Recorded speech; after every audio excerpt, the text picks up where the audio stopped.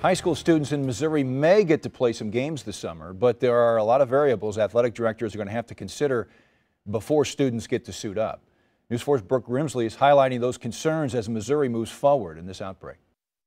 We're going to leave no stone unturned. We're going to do whatever it is we can do to safely make these kids, help these kids feel connected. MSHSAA has essentially added to their playbook, approving changes to their summer bylaws, opening the possibility of summer contests. But for high school athletic directors, it's not that simple of a play.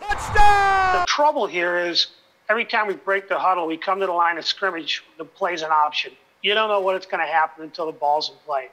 But we really don't know what we're going to be allowed to do, when we're going to be allowed to do it. Rocky Streb, the CBC athletic director, met via Zoom last week with other ADs in the state, and their concerns are safety. Are you going to be able to have a football camp with 150 kids in the summer?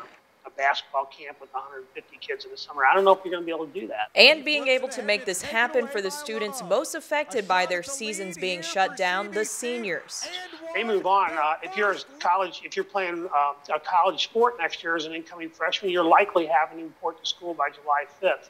So that cuts down on what kind of time frame we have to work with. For right now, they're moving forward with plans for summer games, but they will have to wait to see what Governor Mike Parson says about summer activities on Friday. Whatever it takes to make it happen, we're going to go, speaking for all athletic directors across the state, we're going to do what we need to do to make that happen. Brooke Grimsley, News 4.